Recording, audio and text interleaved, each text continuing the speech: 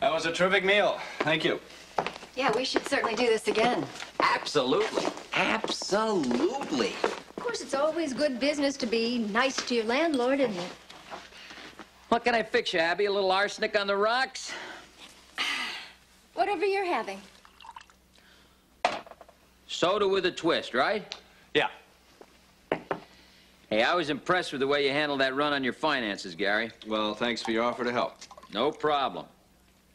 What's important is that you have it all behind you now. And I don't think that Empire Valley could have been left in better hands. If I didn't know better, I'd think you meant that.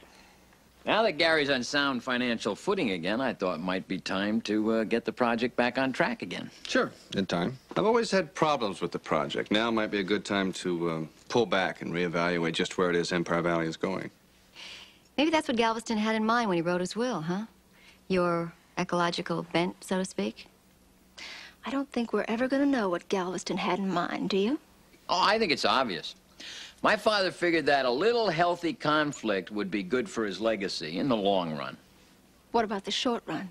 Well, in the short run, he knew that my friend Gary here would drive me nuts.